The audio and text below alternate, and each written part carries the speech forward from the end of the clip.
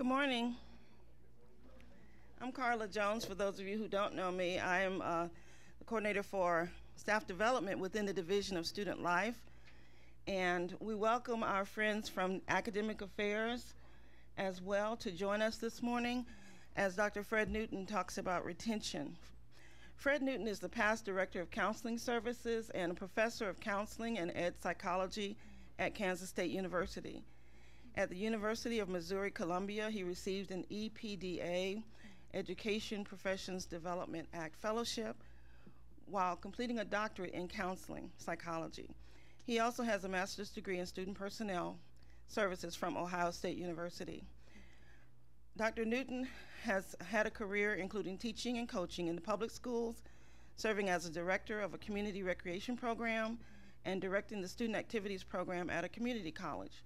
He has held a faculty position in the Department of Counseling and Human Development at the University of Georgia and was coordinator of career counseling and an associate professor of education at Duke University.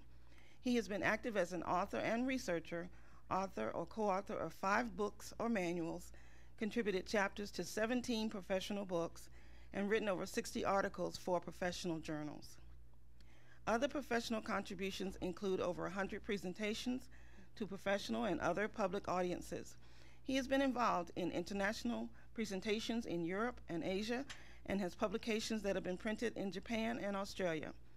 Over the past 30 years, Newton has served as a training consultant to students and staff in over 50 college settings, including colleges in the UK, Portugal, Romania, Taiwan, and Japan. He's helped establish workshops and training programs in areas of leadership, organizational development, student academic success, and the use of peer education training. He's been involved with the implementation of 6 grant programs sponsored by foundations and federal government programs.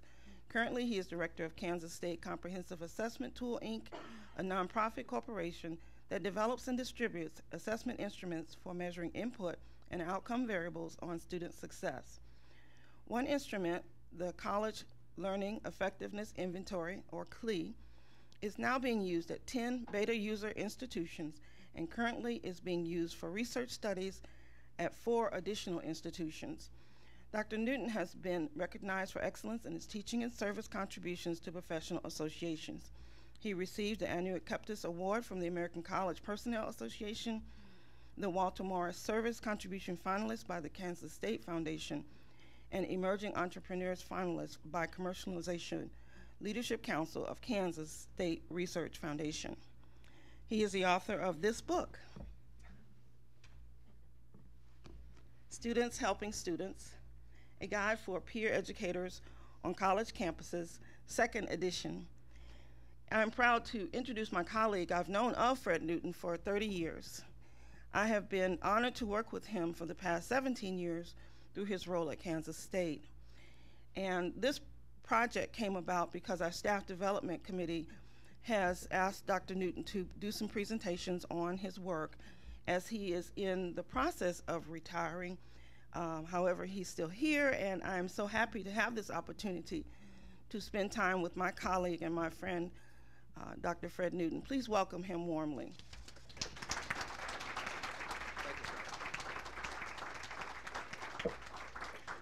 Well, I guess that what that proves is if you live long enough, you get a few things done, but I've lived a long time. Process of retiring, huh? Well, it's a difficult process. I've made my first steps. I'm on phased retirement, and the way I look at it, I describe it as my bucket list. There's certain things I've wanted to finish off, and so I'm trying to get these projects done. And some of what you're going to hear today is part of my bucket list. Retention is going to be the overall theme, but I'm really wanting to look at it from a K-State perspective. We're also going to look at it as some research that has been done here, but also from a pragmatic side, what can be done in terms of one aspect of retention, and that's the area where I'm supposedly the expert, and that's the personal development side. So retention does involve a lot of personal development factors, so I am going to talk a little bit about the College Learning Effectiveness Inventory. And then I want us to kind of, and I say us, I want us to kind of look at what we've been doing on this campus, whether it fits with some of the principles of retention, kind of let it become a discussion actually with you folks. And I know we have representatives from all aspects of the campus here, which I think is great. And so I hope it provides a stimulus. I would like it to go from presentation to discussion.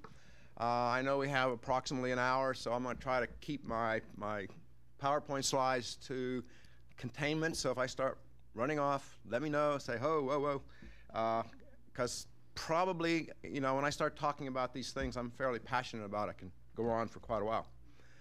So maybe starting out with that golden egg type thing, I kind of put this idea together that in some ways the bottom line is retention is so important. It's like searching for something very special. And so that whole metaphor of finding the goose that laid the golden egg seemed like that represents it in some way, except I tried to use that in a proposal to a conference coming up, and someone took offense that students wouldn't like being called a golden egg. And I said, well, maybe, and that is a problem. Maybe I need to change my metaphor. But anyway, you're going to get that same metaphor today. Why is it important? These are points that I think are pretty self-evident. It's certainly a reflection of what we're doing in education. You know, people come to school with the idea that they're going to accomplish something, and the most visible outcome is to get a degree. So we kind of want them to survive. We want them to get something added. We want them to finish. So it's, you know, most people do come to school with the idea that they're going to get some kind of certification. And so that would be something that we would want. It's also a big investment. Anybody that has kids in college now, we know it from just working with students, but when you start paying for students going through college, that's a whole other issue. This is, you know, this is mortgaging your house so that they can get through. But also, it's evidence when students are retained and succeed and move on that we are doing what we're supposed to do. And the we is the faculty, the staff, and this includes all staff, because I think classified staff and peer educators are a part of that process. And finally, it enhances our reputation. And you know, one of the things that we, K-State University, is looking toward right now is getting that North Central evaluation complete and showing that we have done well. And one of the things we're going to look at is our outcomes. And finally, the bottom line is we lose students, we lose money. And as I say at the bottom, you all know our state situation, golden eggs are hard to come by these days. Now, there are some pitfalls for retention, and I picked this up, kind of adapted it from an article that came out this past year in the About Campus Journal. The article was entitled, Getting Serious About Institutional Performance and Student Retention. And these are 5 pitfalls that they identified. One is, they say, campus-wide efforts are very difficult to coordinate. We all have a job to do. We all know that we are a part of the whole. But it's real difficult to not have redundancy, to have overlap. Maybe we even are counterproductive, that one group is doing something that maybe counteracts what another group is doing. And because we all are out there doing our thing, it can be confusing to students as to where to go for what. The other factor is, and I'll show you some research on this, but retention, and I'm putting its counterpart, attrition, you know, retain or lose. We're actually looking at both sides of the same particular coin, although there are some little differences. Why students leave is not always consistent with some of the things that can help them stay here. But it's a very complex situation, and it includes some things that are very difficult for us to put our hand on, especially when I get to what I call the psychosocial or personal factors, which we will talk about more. I think we need better input measures, and this is what was outlined in this article. In other words, we need to do a pretty good assessment as to what the students' needs may be and what some of the problems may be that have them leave school, and we need to target those. So really good data in helps us do things that are relevant and appropriate and efficient. And then on the other end of it, we need good outcome measures to know exactly what we do and which ones work, which ones have an impact, and how we can, again, prove that we're doing what we say we're doing. You know, that 0.5, which I guess you can't see the numbers there, says that we're organized. You know, we've always been called, given kind of, I guess it would be a criticism that the university is a lot like a bunch of silos. We all operate within departments and agencies. We all have objectives and goals. But I said, you know, this is kind of an interesting metaphor. You know, in our business world, we have drugstores that sell groceries and clothing, and grocery stores that sell drugs and hardware stores that sell candy bars and clothing. In some ways, we resemble that kind of issue.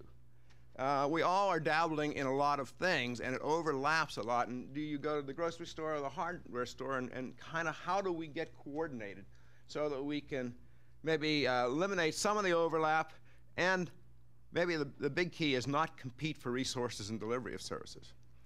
So I think that's a fairly relevant article. Now, I think you all know that the president has come out with K-State 2025, and he has several benchmarks. And of course, which is one of the benchmarks but retention.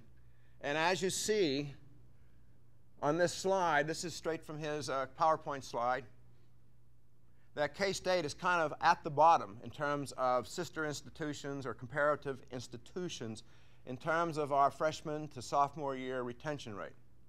And it's similar when you look at the graduation rate, which is usually used in a 6-year. And I'll mention that again too. So here we are with the 3-year average, 2006, 2008, at approximately 79%. And you know, someone like Iowa State, a very similar school, is about 5% higher. So the implication, of course, is the president would like to see us increase this. So what do we know about retention and persistence? And the teeter-totter is we can go from either side. You know, it's one or the other, and both of them are important to look at both sides of the teeter-totter. This is from Gary Hansen. Now, Gary Hansen is someone I'm pretty familiar with. He's a well-known researcher, and he actually is in charge of institutional research for the University of Texas system. So he's looking at all the different types of schools under the University of Texas system. And he makes this statement: retention to graduation is the result of a complex set of factors that vary by individual student and individual institution. And due to this complexity, it is unreasonable to expect an increase in 1 or 2 years of more than 1 to 3%. So with all our efforts, you know, here's someone that really knows. And if, I don't think Mike Lynch is here right now, but you know, Mike has all this data over years and years, and our retention rate has varied 1 or 2%. But you look at it over a 10-year period, it's the same. It goes up 1 year and down 1 year. So basically, that 1 or 2 can be, you know, almost just a variation that's very typical. But if you stay consistent, someone like Gary Hansen is saying the best you can do is maybe expect a 2 to 3% increase with a very consistent, concerted effort. So don't expect miracles. Whoops, one laundry. Now, I think most of you realize this. Because retention is important to universities, we're getting a lot of private sector people trying to come in, and you know, they'll do a lot of things for you. So it's not a good idea to read, but this is an email. I get about, you know, I think I'm not atypical. I bet all of you get these emails. I get about 5 to 6 emails a day from private companies promising that they can do something for you to increase your retention. So this is yesterday, and this is a very personal letter, I want you to know. It says, "Hi, Fred. I hope you had a great week and are relaxed going into the holidays. Christmas shopping is wearing me out. I promised additional information about the retention solution that we offer to institutions when I emailed you last week." I didn't realize we had a personal email last week either. "As I was going over notes from the conference," so they got my name from a conference I'd been to, "I started thinking about how faculty are being pressured to increase retention at institutions. This is so stressful. Ferris Resources would love to make your job easier and to start a conversation about how we can partner with Kansas State University to increase its retention rate, et cetera, et cetera." So, I mean, people are out there really wanting to get into this business, and there are millions of dollars being put into it. And I don't know how much money we're putting into it, but I know we have contracts with quite a few companies that are basically promising that they can help us out. Now, that's not bad. We may want to go out and buy some of these things, but I think let the buyer beware is what I would say. And there's some pitfalls to it, but also you don't want to reinvent the wheel, so there's some reasons to get these. So I think that's, again, just another factor. If you look down at point 3 there, 4% increase in K-State freshman to sophomore retention would mean a couple $1 million in our pockets. Easily, just in 1 year. And if you just had a 2% increase and you kept those people for the next 3 years, you get $3 million. So there are reasons to invest in this, and that's the golden egg again. So the question I put out there, I posed, and I don't have the answer for it. Are we using our financial resources wisely to get the best return? Whether we go to the private sector and let them do things for us, or whether we do it ourselves and come up with a concerted effort. It's a tricky question, but it's a money question. Okay, I want you to look at this. This was a study done here at Kansas State of why students left. 998 students, practically 1,000 students. And these were their top reasons for leaving in order of the proportion. They left to take a job. They didn't have adequate finances. The courses were not what they wanted once they came here and took them. Marriage. And number 5 was academic dismissal. And then kind of a big general category, just dissatisfied. Now, if you notice at the bottom, this study was done in 1949. So it's not today that we started worrying about retention. So way back in the hinterlands. Now, this was study, I don't know if this has even been published yet, but Kelly Cox and Chris Fiat and Yun-Hee Kim, who was working with our office last year, and she's gone on to be an institutional researcher in Ohio now. This is what they looked at, a predictive model for second-year persistence of first-time freshmen on a 2008 cohort group. So we have this data, and the variables that you see that they were looking to make comparisons with to see if there were any predictive predictors in the group were gender, ethnicity, generation, as in first or second generation students, residency, geographic region they came from, pre-college achievement, ACT scores, financial status, parent income, and on scholarship or not. So 2,742 students in 2008. And these are the predictors they found, that first-generation students were 34% less likely to be able to be maintained. And we've known that, right? We have programs for that. That's why we've had them for years.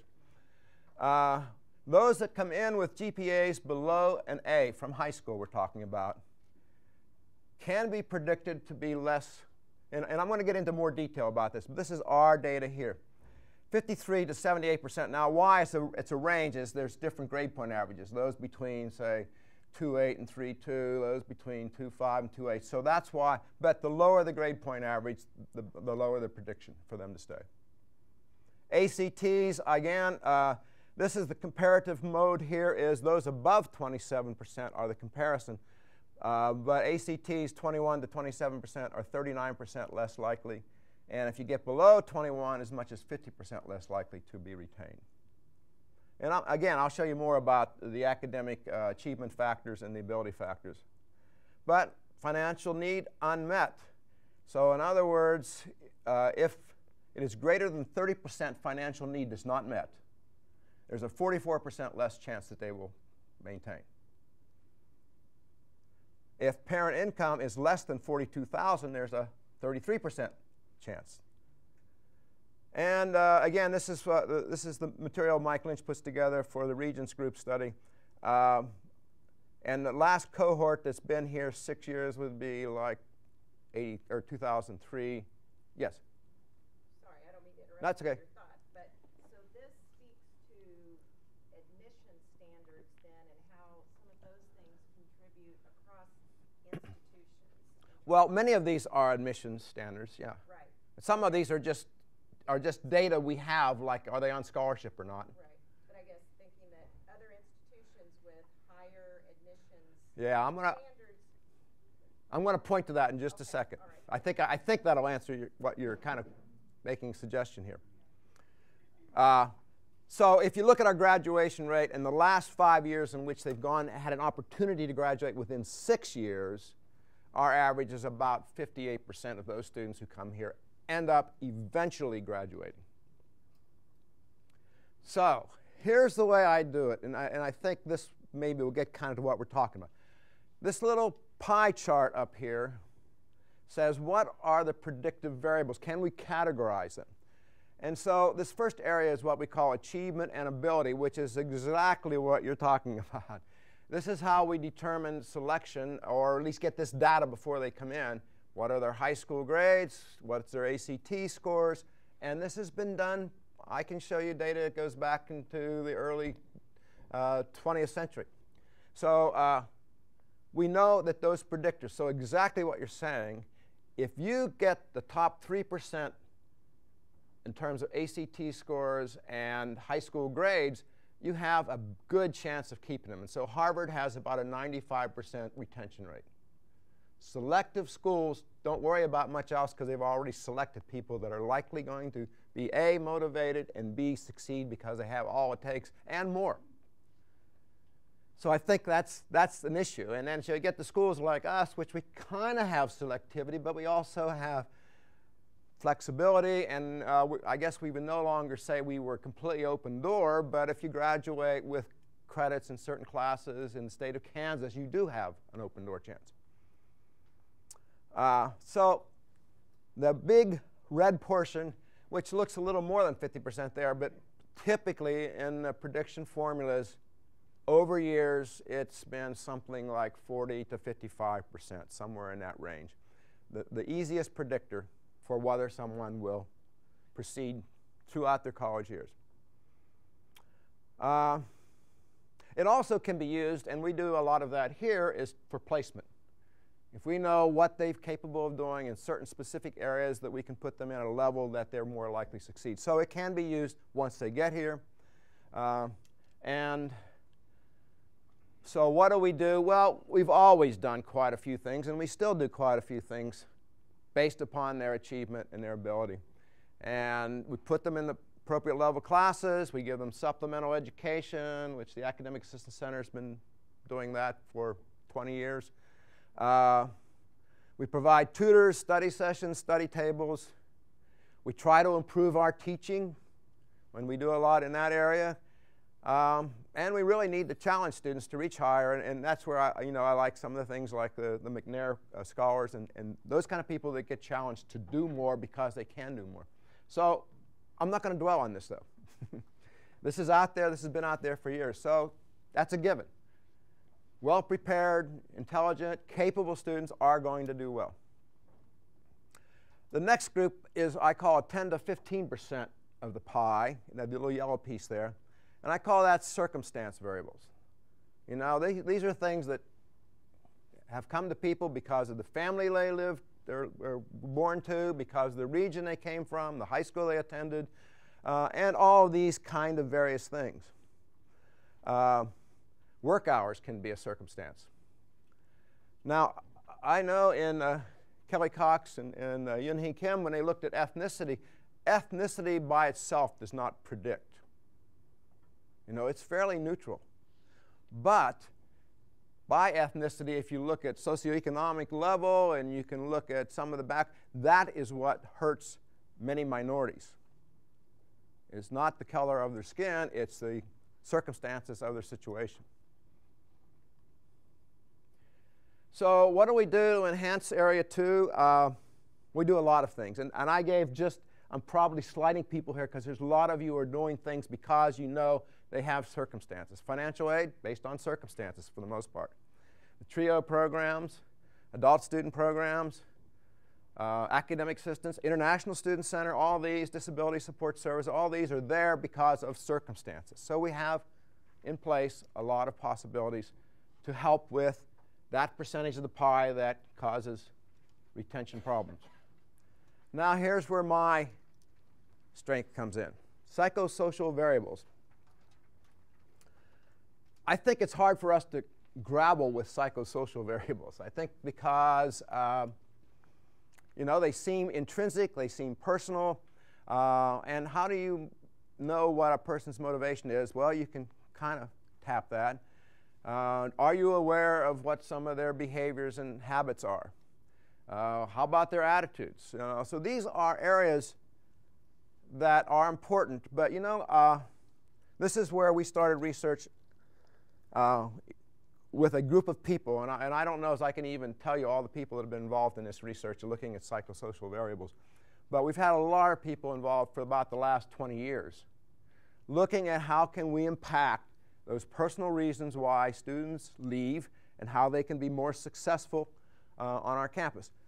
I also have, because we've looked at that, over in my office, I have 2 big binders, 3-inch binders, completely filled with articles and research on psychosocial variables.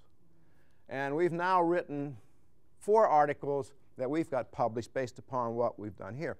So all I'm saying is there's a lot of data out there, but it's still difficult to get our handles on many of these things. So self-efficacy, I mentioned that because that always is very high. Self-efficacy is the Bandura concept, which basically says, yes, you're confident that you can succeed, but it's more than that. It's you're confident that you can apply what you've known in one area to another area. You can problem solve. And you feel like you have the support, you have the wherewithal to tackle even problems that are unknown to you in the past. Our data says that self-efficacy, many freshmen come in feeling like, yeah, I can handle college. And they come in with a pretty high level of self-efficacy. However, the second area, which I'll show you some research on this, how well are they organized, how well they plan, how well do they have a schema in which they can put it together and prepare themselves to tackle problems. And if they don't have that, their self-efficacy after the first semester goes down because they all of a sudden have feedback that you weren't so hot after all. So they start out believing they can do it. So there's actually an inflated self-efficacy. And eventually, they have to prove it by what their actions are. However, I say self-efficacy is a necessary condition. If you go and start school and you don't believe you can handle it, you can't handle it.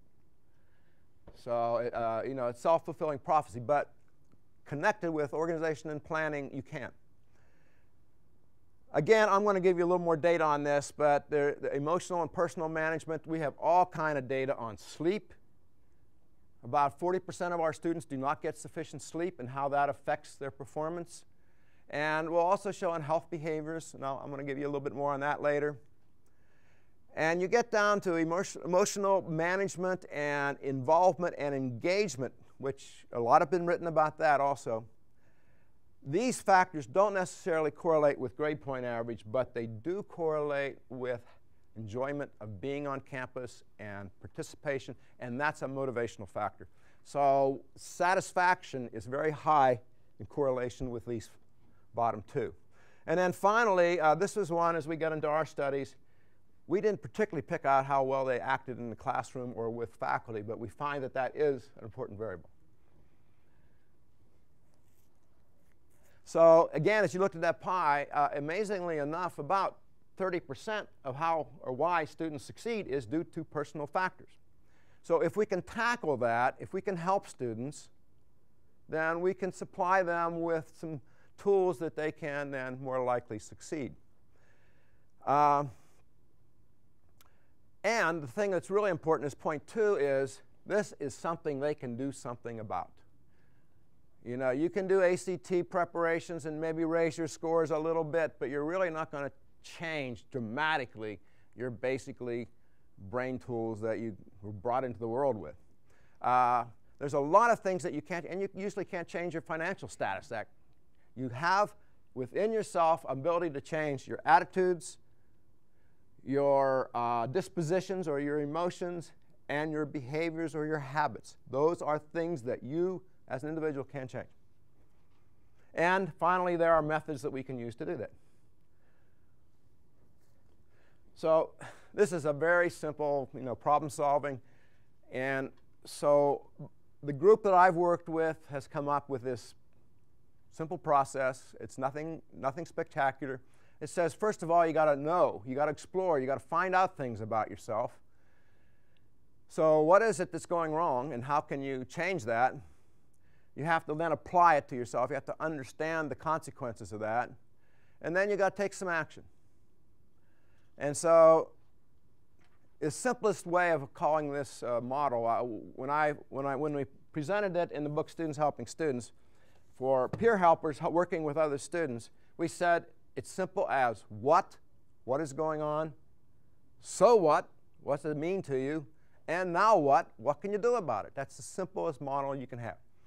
And so the detail can be elaborated upon. However, the script at the bottom says, an important point to emphasize when working with personal factors, when you're dealing with an individual, is the individual differences and the complexity of situational and personal factors together. So it's more of a process rather than a set formula. So in other words, each individual is a creative complex of characteristics that include emotions, habits, background, disposition, and abilities, and they're in different situational areas. So you've got to consider that as a whole. So you can't just give them all the same treatment. They're all a bit different. So that makes it seem like, anyway, it's going to be difficult because we don't have enough time. Advisors, do you have enough time to give an hour or two to each student every 2 or 3 weeks so that you can really help them explore? Counselors, you know, we're overwhelmed, or we would say, hey, we need about 5 more counselors. And so I think that it becomes a problem because to be effective, you have to know these people. So, or have to get them ready to know when to seek help. Okay, now I'm jumping to what's the first stage, assessment. And this generic we, again, involves probably a number of people, like maybe 20 or more people got involved in this.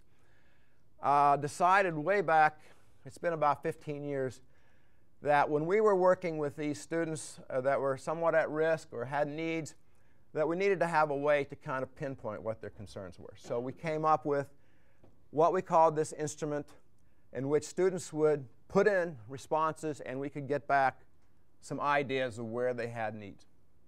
Now, it isn't easy to develop an instrument, I find out. First of all, we started with a theory. I'm going to give you a real quick overview because I don't want to take too much time. I want to have a discussion. A quick overview was we had a theory that said these are important psychosocial variables.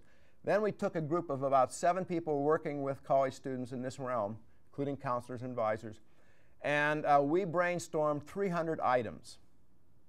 And then we looked at these items and judged them as to where they fell in a continuum of positive qualities to negative qualities. And they had to be consistent. So anyway, to make the long story short, we came up with an instrument called equal appearing intervals. And it had 2 basically balanced instruments, so a Form A and a Form B, and we went through all that. So we got it down to 160 items, and we found out, hey, that's helpful. But then we said, you know, it's still unwieldy.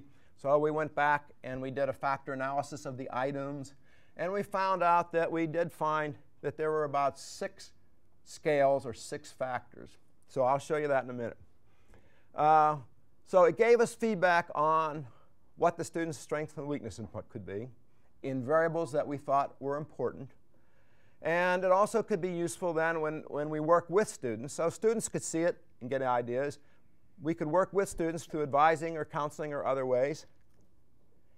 And so our result has been we've actually now have this instrument online. Any student can take it at any time through University Life Cafe.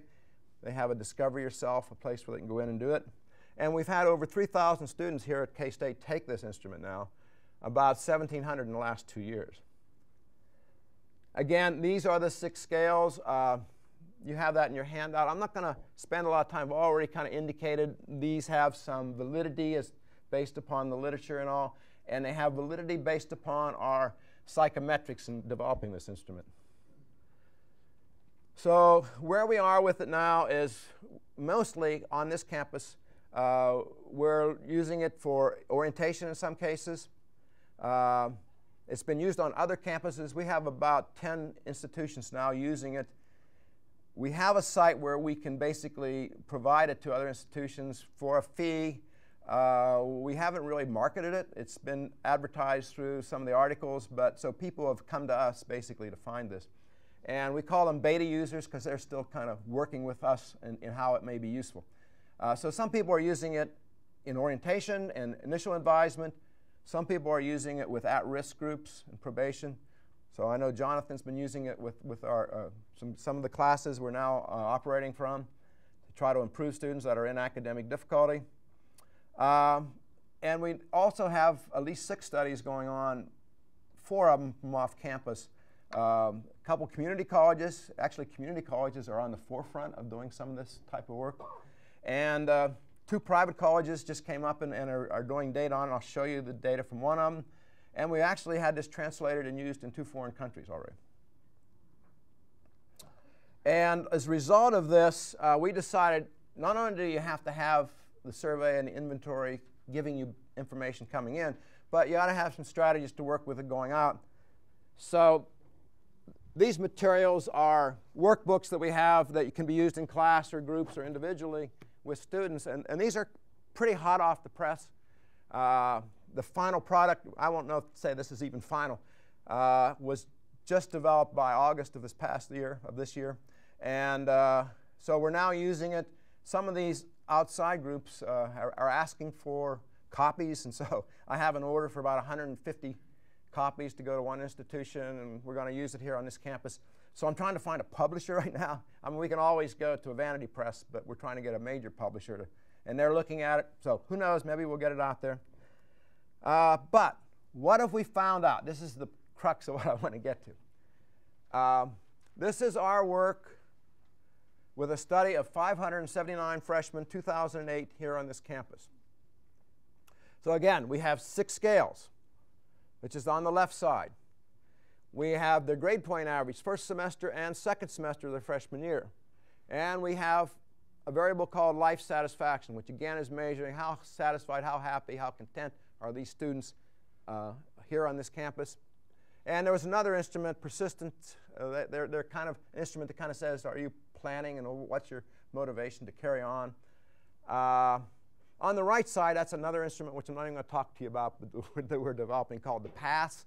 The PASS means personal attributes and social support. How well do they see themselves with personal attributes, and how much do they use social support? Maybe a good instrument. We're kind of in baby stages with that. But what you see is, and these are not correlations, these are R-squared. So in other words, this is the variability that can be attributed to these factors. And self-efficacy and organization attention to study are right up there. These are our predictors. However, how well they handle stress and how satisfied they are and how engaged they are is how satisfied they are to stay, and that's an important variable for whether they persist.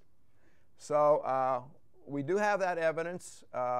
It is, when you combine some of these together, managing that 25 to 30% possibility of how one can succeed. Now, also remember, we did health behaviors, which is another psychosocial behavior. And some of you remember we had PACCATS, and PACCATS was a program with, again, freshman first-year experience classes. And we wanted to see how they did when we measured, and we're still using this instrument too. In fact, we have over 4,000 students have used the PACCATS since it was instituted. And again, using the regression model, we find some very interesting things. Alcohol consumption is an inverse correlation with grade point average, which we kind of intuitively know. And health behaviors, Bill's done sitting there smiling. He's been saying that for what? How many years, Bill? But that's pretty significant. So we're seeing negative reactions. People that are unhealthy are destroying their possibilities of succeeding. But again, if you look at like personal management skills, which includes such things as having problem solving, learning how to manage their stress, learning how to manage their time, has an almost 0.50 with life satisfaction. If you manage well, you are capable of feeling confident and happy being here. So again, health behaviors, very important. Now, this has been done, and so some controlled research was done. This is another institution. This is up in Moorhead, Minnesota. And 2006, 2007, they ran a program for their at-risk students. This is a small college. And this is their data of how they worked with those students, and they just had kind of a hodgepodge of things that might be useful to them. In 2008, they started using the CLE to pinpoint where they needed to work. In 2009, so first of all, they had the percent that returned the next semester. And you can see the increase, which we really love to see that kind of results from our instrument, and the percent returning the following year, which is even more significant. And if you read this person's comment, the 87% retention rate the following year with students that were at risk is greater than their retention rate for students in general. So I think that's amazing, actually. I'm glad they did it and not me, because I would say it's prejudiced. This is another study we did here on this campus years ago. In fact, it came from architecture. And one of the problems years ago was, that first year where they weren't really admitted to architecture, they were losing students that they had selected in. And so they wanted to do something with having those students that were already identified in the first semester go through a program to try to help them improve and maintain themselves so they could go into degree years. And what was interesting here in this study, and this was Lynn Awano was involved in doing this, 114 students in 2 years did participate in a 10-week course to focus on how they could change behaviors to manage and improve what they were doing. But what we did was we matched those 114 students with 114 other students that had the similar major or similar class standing, the same grade point average, gender, and they were either on status or not on status with probation. And these were the comparisons. The group that went through were 36% higher for getting off probation, 52% more likely to stay enrolled, and 33% greater rate of graduation. So, I mean, those are pretty significant pieces of data. And our conclusions were, you can use personal strategies for making. The model we used was small groups, so that these students had to decide, this is what I'll do, and they also were accountable for each other. So we used the peer group influence. And we even had an activity called Judge and Jury, which if someone came back and said, I'm going to get up at 7 o'clock 3 days this week and study, they were asked, did they do this? And they were encountered with a defendant or a judge that would actually say, if you haven't done this, we're going to set up some means for you to do this. And they would actually assign another student to call them up at 7 o'clock in the morning the next week. So we used peer influence on that. And we also said, rather than just each session having a topic, we did have some topics, but each session also started with, where are you with your goals? What are you going to do about them? How well have you succeeded? So it used that personalized method. Okay, getting down to the stretch here. 5 minutes, I'll finish this. This is what I have learned. Okay, I'll own this. You can assist students to improve their academic performance by focusing on personal factors. Okay, I think we've established that. The actual areas that predict improvement include, and so again, self-efficacy, their perception and attitude, study organization, their involvement and their engagement, all these things I'm repeating, and their well-being, which oftentimes mean the absence of bad behaviors. Okay, number 3, and this came from my first doctoral student dissertation. She decided to look at persistence and an intervention program. She had these students, it wasn't here, it was at McPherson College. The president backed it, said, we're going to put them in groups or individual, and if you have this grade point average, we're going to see how well you did. Well, she got all this data back, and it showed progress, but there's a big variability in this progress. Like, there's just too much variability. So we looked for variables that why did some of them not succeed as well as others? And we found one thing. Even though we had groups assigned and they had so many advising sessions, there was a certain number, about 25%, that did not show up for their appointments or only made 2 out of 5 or 6 classes. So that came to, and when we looked at that, that was it. That was it. You can give them something, you can provide support, but they have to take the intervention. So you can lead a horse to water, but you can't make them drink. The 4th point, self-regulation. Again, it's better to have them learn to solve problems than you solving it for them. So almost all, our PACCATS was all designed on they make choices. The ABC program, which is still going on, is all designed on you get data, now you make choices, and you carry it through. 5th point, the greatest source of influence. We know that peers influence peers for better or for worse. And so, we did this study a long time ago. When the tipping point came up, we tried to find the tippers and see, who are those influential students just generally on campus. And we found a lot of impact that they had. And then, of course, using the trained peer, which again is I'm not going to, that's another lecture on how you can get peers to help peers. I won't read it, but I have my opening chapter about peer counselors, and I go through K-State. And I say, you know, Joe College starts out by meeting with an ambassador, getting a tour of the campus, and they go on to RAs, and they go to a financial assistance, and they go through a whole string. And within what would be one semester, this student has at least hit 13 different peers that he's working with or she's working with. So anyway, we use them on campus, and I don't know, I think we'd probably do a good job with them, but they are an asset. And finally, you can buy a lot of canned programs or systems, but what works in one place will not necessarily fit in another institution with unique needs and institutional circumstances, which is not to indict that, you know. You just got to pick out, and they're going to sell, just like that letter I read, they're going to sell you anything you want to buy. So I think you need to be very careful about that. So, checklist, the factors that I think make a difference. Okay, I think we have a reputation for being a friendly atmosphere. That's necessary. That's not sufficient. Customer service is what makes a friendly atmosphere work. Quick example. The other day, I had an appliance, and I bought it at this store, which is the friendliest store in the world. It does everything. They greet you at the door. They have 10 people looking at everything, every product in the house. So we bought a microwave. Took it home, unpacked it, and it was the wrong color. Took it back and said, got the microwave, looks like what I want, but it's the wrong color. I spent an hour and a half trying to get them to exchange that. They tried to give me my money back. I said, I don't want my money back. I want my microwave. And we went through a whole rigmarole, and I saw somebody else there who had bought something from them online. And it can't help you. We only help people going through this website, and then we have to have this.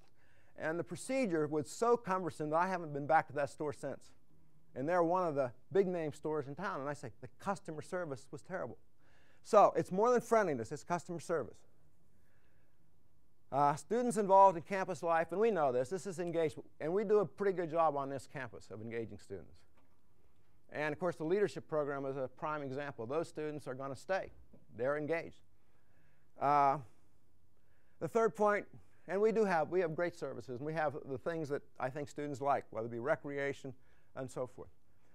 Community of learners, I just throw that in there, and I'm not judging us one way or the other. I think there needs to be a congruence or consistency. What they learn one place has to be reinforced in another place. And so I think we always need to look at that and work with that. Here's one I haven't mentioned, and we've done this in some of our studies. You need to account for student readiness. And I'm not going to get into it, but we have good data to say, you know, there's a theory about readiness that goes from pre-contemplated, people who don't have a clue, but someone said, you don't need to see a counselor, you need to see an alcohol advisor, you need to go do this or that. But they haven't had a clue themselves. They just maybe have just the slightest inkling. Pre-contemplative. Contemplative, I think I need to do something, I'm not sure what it is. Planning, where I'm really wanting to do this, I'm ready to do it. If you don't put them, figure out where they are and get them where they are, you're not going to be very useful to them. And I don't think we do enough of that because we sometimes want them to be where we want them to be, and they're only at pre-contemplative. We can't get them into doing something at kind of a planning and action stage. So, and we found the whole PACAT study, we found that to be true. It was important to move people from pre-contemplative to contemplative and not having them do something dramatic up here. The influence of peers, again, I'm a big advocate of that, how we can use that. I'm excited. We're probably going to do a program with the leadership studies in which we introduce a class. It's going to be a little more generic, and we have some ideas about that. Connection to resources. You know, we've changed. Pat, we had ULN. We had all these things trying to figure out how to connect, and we're doing more things now online. How well are we working with that? How much? University Life Cafe, we've put $175,000 from a grant into designing that. And we're trying to get students to see it and use it and make advances because of that. And then the academic arena, and this is the interface between academics and us. We know that classroom engagement, whether it's research efforts, you know, our president's now saying we want to get undergraduates involved in research. I think that's a great idea. We just got to figure out how to do it. Because if they get involved, they're going to be tied into very action-oriented types of activities. Okay. Any recommendations? Well, these are fairly simple. Pull the research that applies to this campus and glean from it what a set of goals and actions might be needed for retention. I don't know why I have 2 ones there. Go beyond friendliness to customer service. They're 1 and 1. And so, how do we get the customer service? And when I say universal, I'm thinking some of the people that are most useful to this are our classified employees, because they see the students at the moment of entrance, when they share something. So I think we need to be fairly universal, that we are efficient from any classified employee answering the phone to our peers. Creating an educational environment that has congruence and can be perceived as nearly seamless in philosophy and values. I put in small print there, which you can hardly see. Why are Coach Snyder and Coach Martin good fits for this campus? Well, we're a rural, work emphasis, put your nose to the grindstone and just try. Well, those coaches epitomize that. So they're good fits for our attitude here.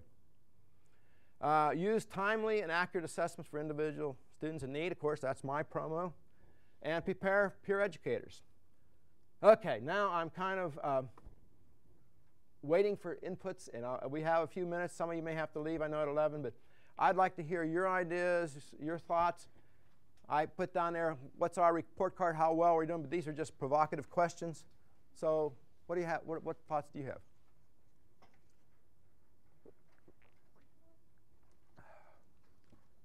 How are other people doing some things that they see would contribute to this whole area of retention? Readiness is something that's also very prominent in the career development research as well. And I think in that body of research, it tracks often back to those complex situational variables that aren't always what presents easily in that first meeting with a student. As you start peeling apart what's going on for a person, it's not just one thing that's impacting their decision making, it's a lot of different things quite often. So it's like an onion. You got to peel back some of the pieces to kind of find all that's involved. Tom? Fred, I think if you go back to the peer tutoring and some of that, there are some institutional issues that we've not dealt with for about 15 plus years, that until we deal with certain learning environments and the treatment of students, we can spend all the money we want on peer tutoring and everything else, but we've got to deal with those. I think Pat's aware of a couple of them, but that's part of my reaction on a report card. So you're saying that's a problem. Can you take it one step further, Tom, and say, what do you think some of the possible solutions? Do we need to have a summit, or do we need to? Well, I don't want to. Is what we need is strategic hit. Is what we need. We don't want to say it publicly, but I think we probably know. Neighbor and Full is here. By the way, we think about, there's a lot of student life people here, and I see some assistant associate deans and academic advisors. David Toll is the acting director of our biology school. We appreciate him being here and all his good leadership. I wish he was head of the department you're talking about here. Yeah. Publicly, I'm talking privately. I think back to Tom's point and your good presentation, Fred. We want to get better. We have some systematic challenges, but bottom line is, unlike other atmospheres and environments, I know we want to get better. Mike, is Mike here? Mike presented to the deans and department heads yesterday, and Carla as well, that over the last year, we've improved our freshman to sophomore retention rates by 2%. We went from about 78.5 to 81% of our freshmen become sophomores. And you look at in-state, we're at 82%. Now, I have to say, and Carla and I have had this discussion, with all the programs that people in this room and others have implemented over the last couple of years, something has stuck to the ceiling and we've done a better job. Now, it might be because we've talked about it and maybe it's in spite of the programs we put in place, but think about all the programs we placed the last couple of years, specifically in response to Fred's concerns and other people outlining our interests. What I don't see there, Fred, is what's happened with the economy. That as this morning I had breakfast with about 30 student leaders, and once again, when we talk informally about what we hear from our students, it is the fact that it's very difficult for some of our students to make it back second semester or the second year, both in-state and out-of-state. That's an overriding concern that I think we have to put in place. That I'm not sure, and it's, you know, I'm the guy with the glass always being half full. I'm not sure we can get ourselves in a position where we can affect more than 2 to 4% of our retention freshman to sophomore. To be realistic, and I know it's going to be out and people go, oh, well, Bosco's 2 to 4%. If we were 83%, 84%, if I dare say 85%, that's between 60, and 120 students for the freshman year, out of a freshman class of about 3,600. We lose now about 19%. If we can get that down to 17, 16%, I think it would be part of responding to some of the issues you have here, including some of the systematic challenges we have. So I don't want to get us to the point where we leave this session feeling like, woe's me. I think what we're doing is extraordinary. We went through $22 million worth of cuts, and we still care today more than ever before. Our programs dealing with targeted areas have been stronger on the backs of the people in this room, the people that you represent. I hear that. So as we think about this, I do want us to continue to try to be intentional, and we are meeting in small groups with our academic community, with the provost, collaboratively with our faculty and academic deans to try to come up with a plan to work for that. Now, I'm the first time we're talking about 2 to 4%, but I think that's what we have to think about realistically as a K-State family. And Carrie, it's in part of what's input. I mean, I don't want it. I mean, maybe there's someone else in my role. They'll say, well, we need to get a smarter freshman class. I'm not one of those people. I think the nature of our school, the fabric, the brand of our school is for opportunity, particularly for students in our state. That's part of our culture. Now, we don't throw them to the wolves. We have an academic assistance center. We have a pilots program. We have an AC preparation program. We have academic advisors. I think we need to strengthen those programs. We do need more academic advisors. You're absolutely right. We need more academic advisors. We need more financial aid. We need to extend some of the programs you gave us credit for, and I appreciate that. But some of those programs are 1 semester or 2 semesters, and they work, and we need to find the resources to make them 4 years long or 2 years long. So I think there are some things, and a lot of things are doing right. A lot of things are doing right. The MapWorks program, MapWorks, I got it right, didn't I? Okay. The MapWorks program that Kevin Cook's doing it for us, and many of you are involved in. I think will give us some information this semester, make a difference. And we've asked Chuck Waring to give us leadership for the overall division of student life to play a bigger role in making sure that the second year of MapWorks is stronger than the first year. I'm rambling a little bit. I just want to let you know that I know and others know you care, and I appreciate you being here. Yeah, and, you know, I would say what I'm presenting here is not meant to be neutral, actually. I'm just saying these are what the variables that we can do something about. And I think what you point out one thing, that there's always going to be situational variables, such as the financial crisis is a situational variable. And in some ways, that's an excuse to maybe look at our financial distribution of money, because we have to, you know. So then it almost forces the issue. So sometimes out of crisis becomes the opportunity to make some changes. But in your study, did you look at categorizing programs by freshman, sophomore, junior, senior year? Do you have any gaps? Yeah, that would be Mike Lynch has done more of that. What's going on?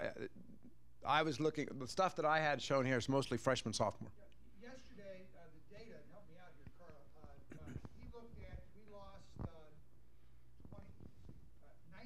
of our freshmen this last year, only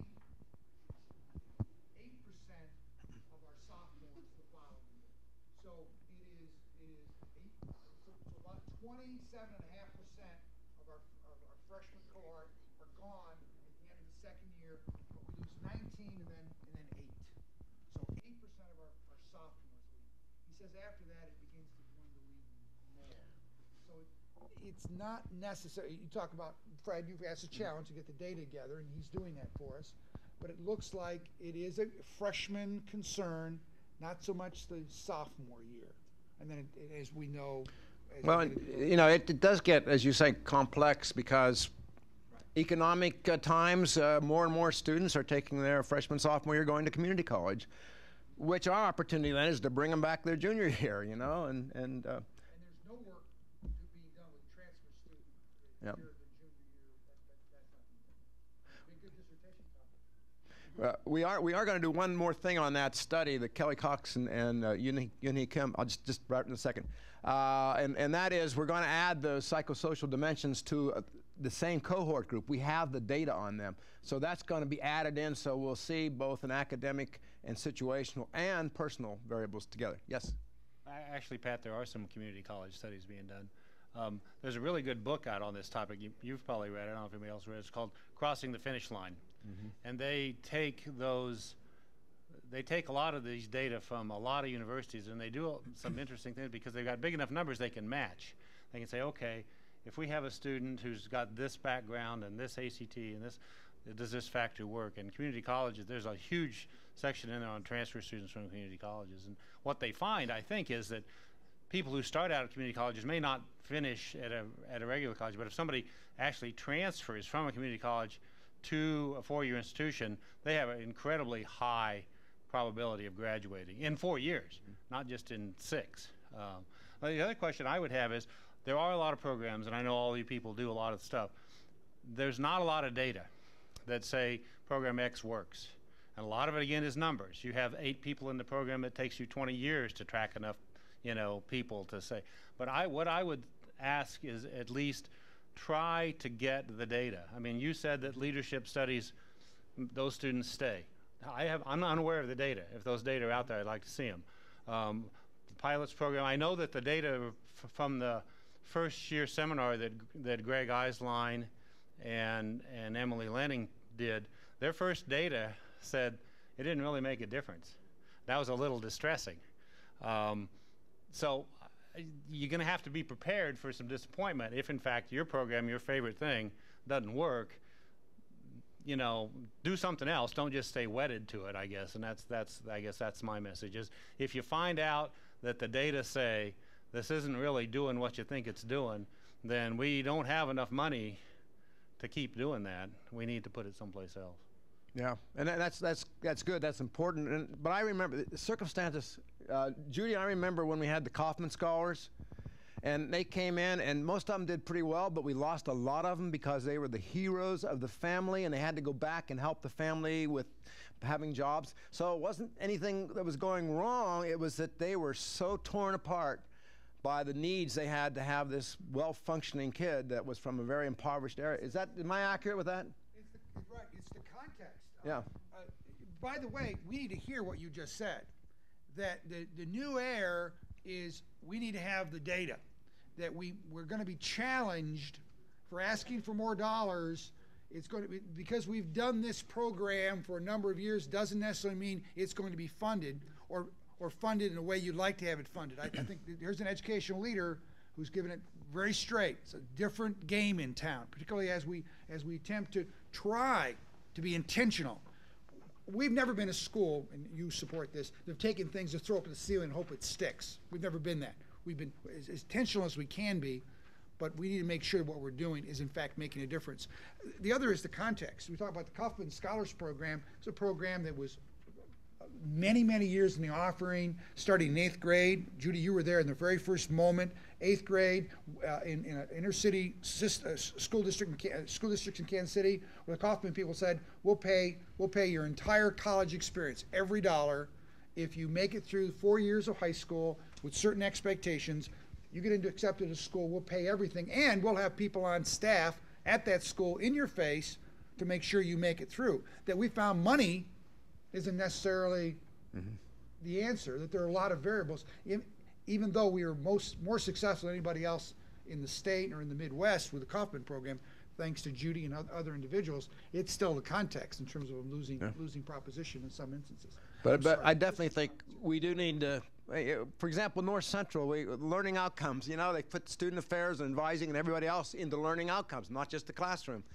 And yet, I think the only reason to have a learning outcome is because we need to sign at the front end what we're going to have as our outcome, and then we prove it rather than being forced to kind of come up with learning outcomes. So, yeah, I think there's incentive to do that, and I think there's necessity to do that, and maybe we need a czar. I don't know, but and you know, grants come from people having, you have to show what you've done in all grants, so that's where they become important. Dory. Well, I just want to make a comment. I think I'm all for keeping track of learning outcomes and progress, et cetera. And when we have new programs like Greg's program for incoming freshmen, if we're evaluating those programs just based on a year or 2 years without having it integrated into other programs that are happening on campus to help those students, then I think it's unfair to evaluate those programs and say it's not working, so end it. And I think this is the piece I hear the most from what you're presenting, Fred, that there needs to be the kind of integrated, coordinated work for those students. And if the way we've often been setting up programs, they're isolated individual kinds of programs, or they're isolated programs for certain groups of people, which we struggle as student services offices to network and get things going, but it really takes so much effort to do that, that some of the changes across campus will, I think, increase the possibility that we can have this integration, but to evaluate programs based on the old system and not about the new system, I think it gives a little bit of a extra pressure for programs that could probably work better if they had the additional input of other connections with other programs. I hope I'm making sense. No, I think, you know, you're saying, yes, evaluate, look at the outcome, and then integrate, which is even maybe more important. How does it to improve? Because I hate to see programs kicked out, you know, throwing out the baby with the bathwater kind of a thing. That the reason why some programs may not be as effective, and these are all, we're talking about newer programs in particular, is that they're focusing on one aspect, but they really need to be combined with other things in order to make an impact. And part of the research is always looking at very discrete little pieces, and your research is telling us that you have to look at a complex system, if I'm understanding you correctly.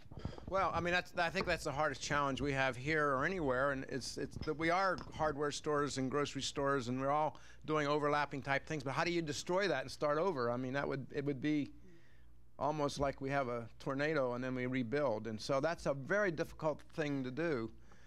On the other hand, we need to do some of that, and also I think the other issue as we lose resources is that every office has a lot of strategic functions to perform. And so to do a couple more that might be useful in the long run to help students and retain is usually adding on. And how do we add on to some people that are already busy? So I think that's the other issue that always confronts us. I just wanted to add that regarding the accountability piece and the reporting structure, I know with TRIO, I'm affiliated with the TRIO programs and McNair. McNair is part of TRIO, by the way, and they're federally funded. And of course, we're accountable and report statistics annually to them. We have all kinds of statistics, and I think everyone in here who have programs does have some statistics, so just gathering them in one place. Now, as I recall, Myra Gordon, Dr. Gordon, has these statistics I know with various programs. She was asked for some retention and graduation figures last spring, so we do have that available.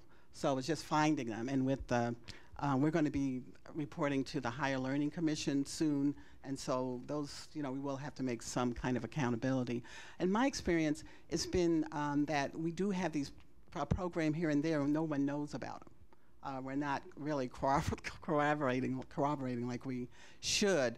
I do my thing over there in Houghton Hall and have done some outreach with other programs, so I think doing more corroborating. And I think over the years that's gotten better.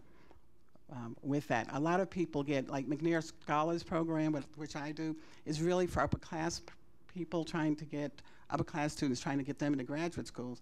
We get mixed up with Developing Scholars, which is really a retention program which does undergraduate research for them, you know. And so we work closely with them, McNair does. So we have lots and lots of programs, and you know, just yesterday, I guess Dory was telling me she was interacting with a faculty member or somebody, I'm not sure it was you, Dory, and the faculty member said, oh, I didn't know we had a counseling service. I mean, so it's really hard.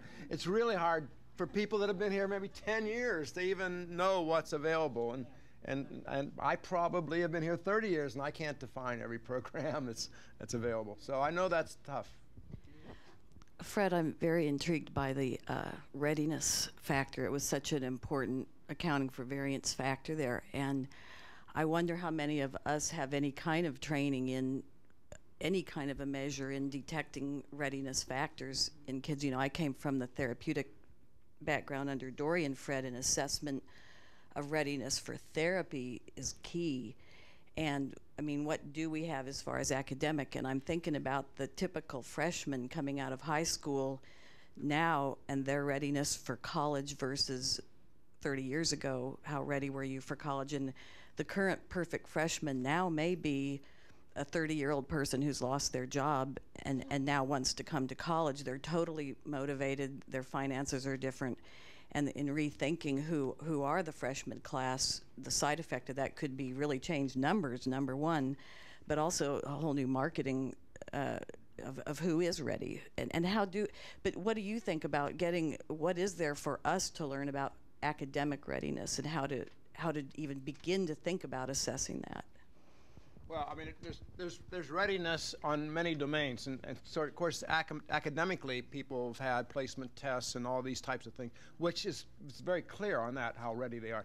But when we talk about emotional readiness, we have freshmen coming in and you ask them, oh, why are you here in college? And they say, well, I just thought that was a thing to do. You just left high school and you went on to college. Well, that readiness isn't very high, you know. And there are ways that we can distinguish motivational readiness and maturational readiness.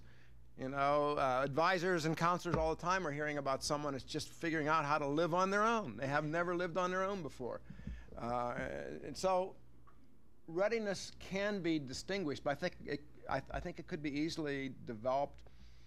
It's not a real complex type of concept, but it's on multiple dimensions again, which is what does make it more complex. And wouldn't you say, Fred, that the CLE can actually be helpful in looking at some of those dimensions, because it doesn't actually ask about, are you ready?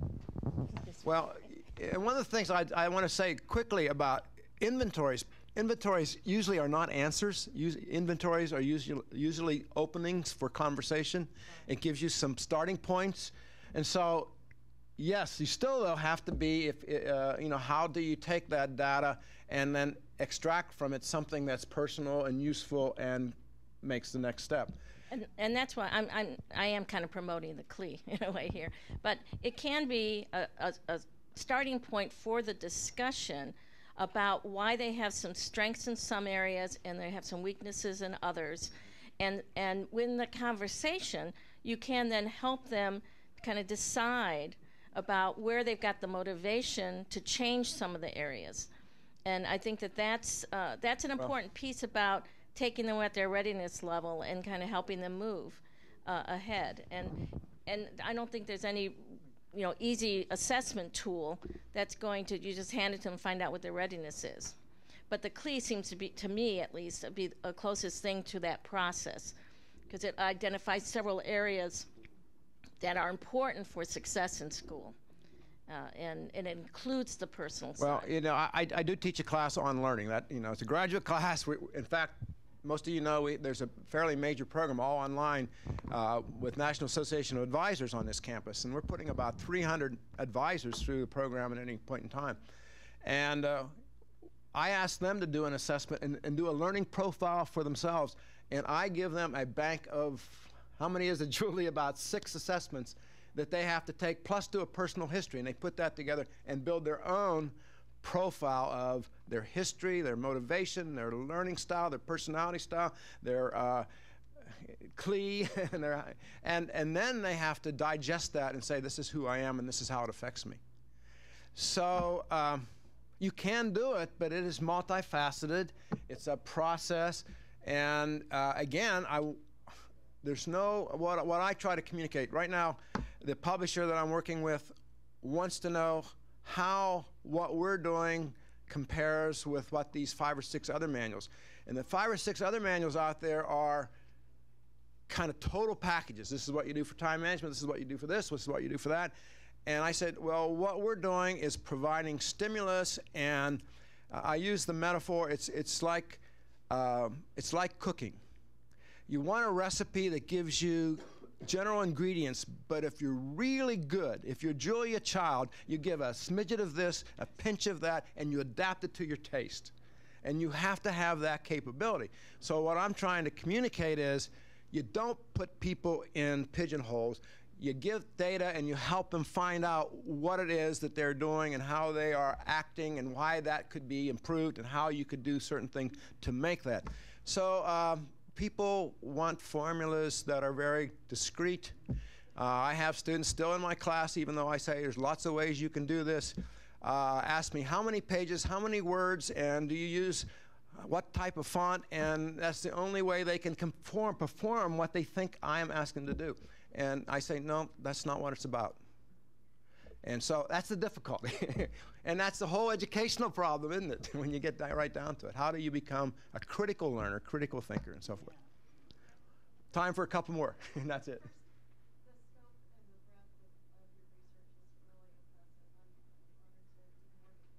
You don't get that old. It's age. It's age. On to my question. We talk about student learning objectives, and we're part of that as a division. I'm looking at your work and I'm thinking, wow, this would be a way to identify what the Division of Student Life wants to accomplish for students as a division. And I was wondering if you could talk a little bit about that and how that might inform the kind of assessment that we do division-wide or within, or within our own departments and offices. Wow. You do want a czar, don't you, putting this together? Well, I mean, I think it's a good question, and you know, it is hard for us to get out of our bailiwick. I mean, the one thing that's good about our division and even good about our university is in many ways, even though we're 23,500 students and I don't know how many faculty and staff now, but we still are fairly much a small town. We still communicate. That's the good news. The bad news is we really probably do need to have a 3-day retreat just to understand where we're going and why we're going there and how we can go there together. Or, you know, maybe a 3-year process. I don't know, but it has to be willing to do all of that, and that's not easy. So I don't have the solution. And you know, and who does the best job in terms of other institutions? I mentioned community colleges. You know, they're kind of younger, more flexible, and they have to be adaptable, so they kind of do that a little more frequently. But we are established, and that's the good news. On the other hand, it's hard to change our establishment. So I don't know if I've answered that, because I don't have the answer. I think we're about running out of time. You know, last words. I think it's a different way of thinking about things rather than having a hitman or a tornado to clear everything out. Identify what it is we want to create, and then with our students, you know, what role we want our students to take, and then we'll have each of us contribute to that. I think would be a healthier way of doing it. Yeah, I guess that's what we call a community of learners, but those are just words. How do we get there? Yeah. Thank you.